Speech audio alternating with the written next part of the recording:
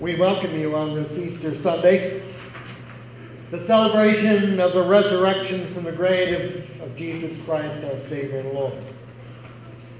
This is, in spite of what some people think, the most important of our celebrations. Easter is the culmination of salvation. Christmas is only the beginning of the story. And we have yet another part of the story to come, but that hasn't occurred yet, so we can't celebrate it. That is, coming of Christ again. This is also the week in which the Masters golf tournament occurs. And for some people, they have trouble a little bit. We got some golfers out in the narthex lounge, I know, and some other of you are golfers. And the Masters is a big deal. CBS has televised a lot of Masters. And when, on those few occasions, the Masters finals has coincided with Easter Sunday, they've taken a bath when it comes to the ratings.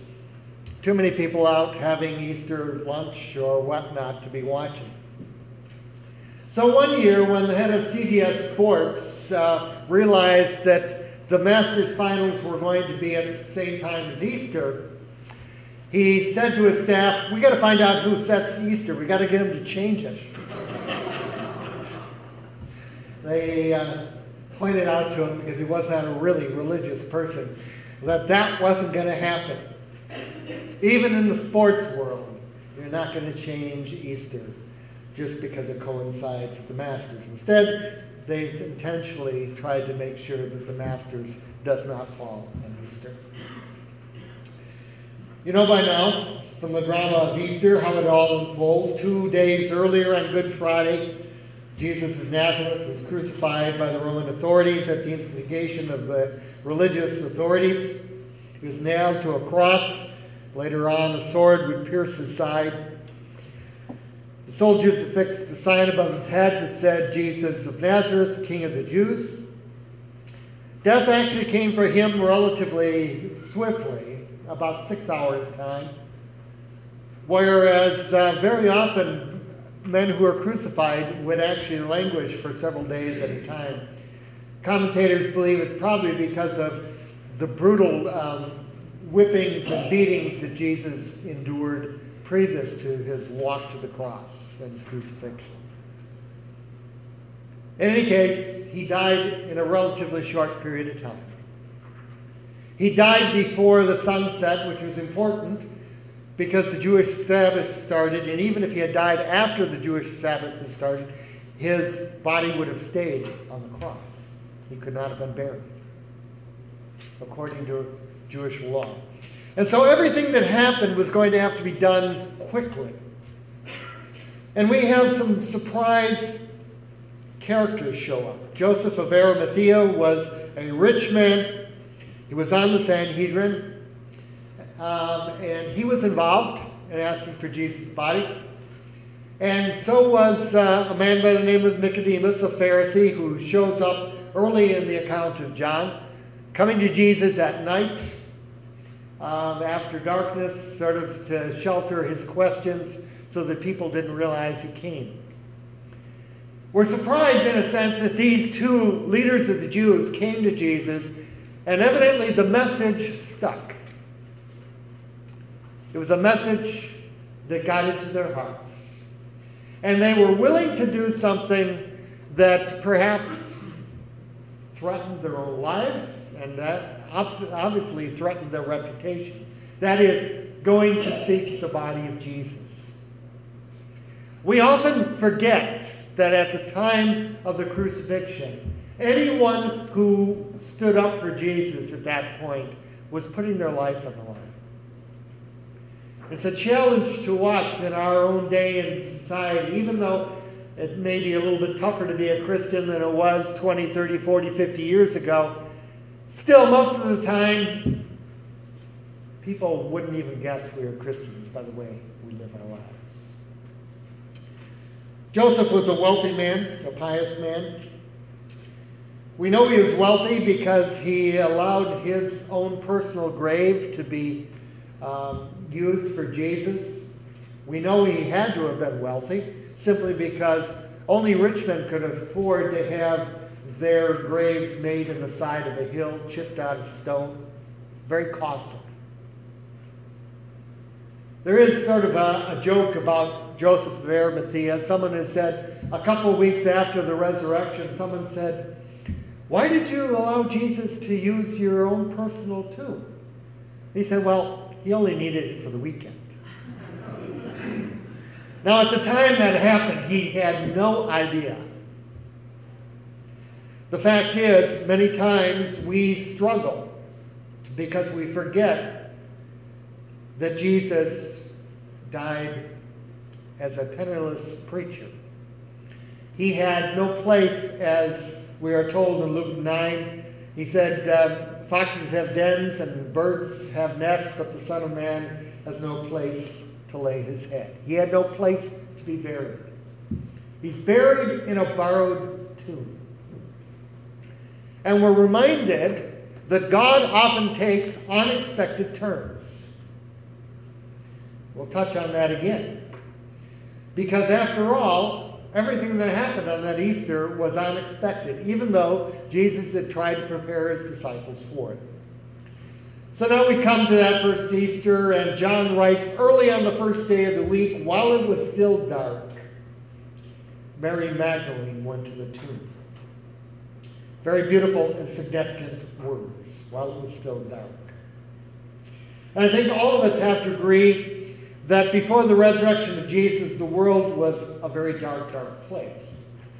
But even now, it is a dark place in much of our society because people do not know Jesus. Life for them just ends. They have no hope for eternity. There was a widely known Baptist preacher by the name of Carlisle Marney, well-known preacher, preached for very large audiences. He once made an appearance at Duke University to preach, and some students came to him and asked him to say to them a word or two about the resurrection of the dead. They were all enrolled in Duke Seminary. And he told them no, and they were shocked. And basically what he told them is, I'm not going to waste my time talking with you because everything in your lives is probably very theoretical. You've been through no tough times. You've probably not lost anyone of significance in your life. You haven't had the failures that occur to adults. You don't know what it is to live in darkness yet. Once you do know, then you'll understand the power of the resurrection. Now, maybe he was being a little bit hard on those students. But at the same time, I think many of us would understand that until you've gone through something very difficult, you don't understand what it is to have something break in and change your perspective. Many of us have gone through experiences where suddenly we have discovered that what we thought was a low point in our lives has become a great joy. I've known grandparents who were really troubled because one of their grandchildren was born out of wedlock and maybe it was a scandal and whatnot, only later on to have that little kid become the joy of their lives. Sometimes the difficulties become a great joy. God is at work, transforming darkness into the light of the resurrection. So we read, early on the first day of the week, while it was still dark, Mary Magdalene went to the tomb. Mary Magdalene went to the tomb because they had not really been able to prepare Jesus' body for burial. They'd done a very quick job of it so that they could get his body in the tomb before the Jewish Passover started. She got up very early because she felt there's a lot to do. And maybe partly because Jesus was arrested at night. He was tried in a place where they were not able to be with him. He had died alone on a cross away from his friends. She had not had a chance to say goodbye. And maybe in her own heart she wanted to spend some time if not with her Lord, at least with his body, doing what she could do. Now we know she wasn't alone because other texts tell us that there was a group of women who went. But it was black. It was dark. She may very well have been starting off while it was very dark. She may have tripped along the way, stumbled. And a lot of times in life we feel like we're just stumbling through life. And yet she is going to have an experience that blows everything out. But first of all, we are told when she arrived, she saw that the stone had been removed from the entrance to the tomb. And this really had to have been a punch in the gut to her. This is unexpected. And again, I go back to the idea that oftentimes what we feel is a big failure or a big defeat or a big disappointment somehow, by the grace of God, gets transformed. She's not going to know it for a while. In fact, she's so caught up in her despair and hurt and her crying that when Jesus appears to her later in the text, she doesn't even recognize him. And again, remember that sometimes God's grace comes in very unexpected ways. We see her running back, telling the disciples. We see Peter and John making their way, following. John, being younger, perhaps gets there faster. He stops at the door. Peter, being Peter, just bursts in. They look around. We're told that they believed, but they didn't understand. And I want to have you think about that for a minute. Believing and not understanding opens us up to full understanding. Because a lot of times, if we don't believe to begin with, we're not going to understand as things unravel. When Mary hears her name called by a familiar voice, the recognition is there. When we believe, very often we begin to be listening with different ears, seeing with different eyes. We begin to see God at work in our lives, even when we're not expecting it, simply because we believe. So even though they did not understand, we're told that they believed. It's a dark world out there without Easter. No truer statement can be made. Without Easter, what else is there to do when you contemplate the loss of someone you love? All you can do is cry and grieve. Some of you have experienced significant death in your life, and some within the last year. Some of you within the last days, last weeks, or months. It's difficult sometimes to know where you're going to go from where you are. Someone is missing in your life. And there is a beautiful story that is told about Gracie Allen and George Burns, that great comedian couple who were married for many, many long years. Most of you perhaps don't remember them as comedians. You may have known George Allen because he lived 32 years after Gracie died in 1964, I believe it was. And I wouldn't really know who they were, but there was a lot of reruns that showed up as I was growing up that dealt with a show that they once had. When Gracie died, George was actually devastated. And one of the things he held on to and continued to give him joy and helped him move forward was a little slip of paper on which Gracie had written these words. It said, "Never place a period where God has placed a comma."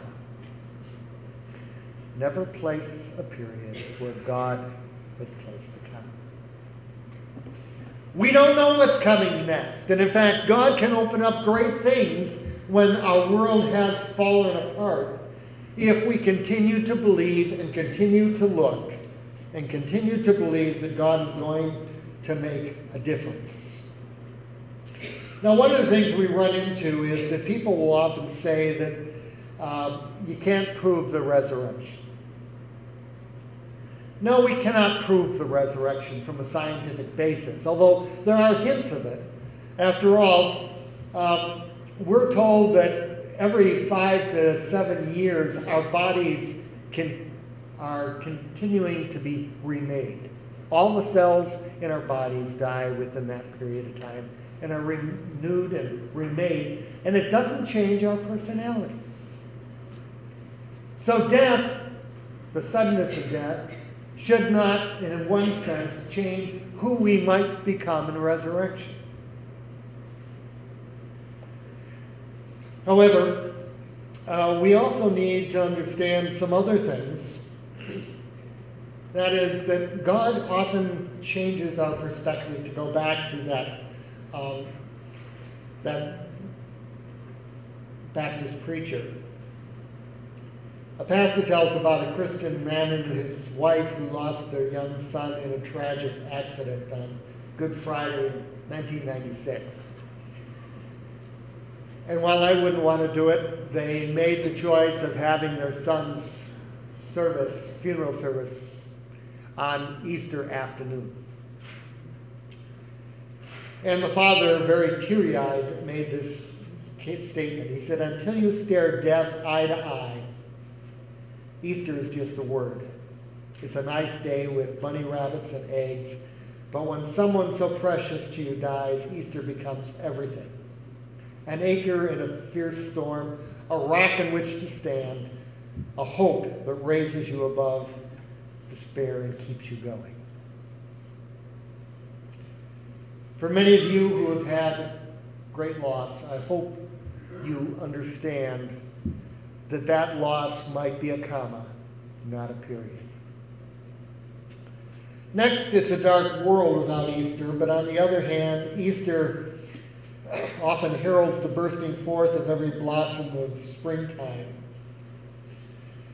I was amused to read about an elementary school class that was given a test, and one of the questions was, upon what do hibernating animals subsist during the winter? And the answer is supposed to be stored up body fat.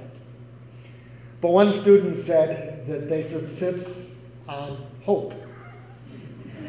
And it really wasn't wrong, because a lot of times we do continue on because of hope. A good illustration of this can be seen in a doctor by the name of Jane McAdams. Was shocked to discover that her 68-year-old mother was diagnosed with a very progressive, fast-moving lymphoma. Her doctors had given her less than a month to live.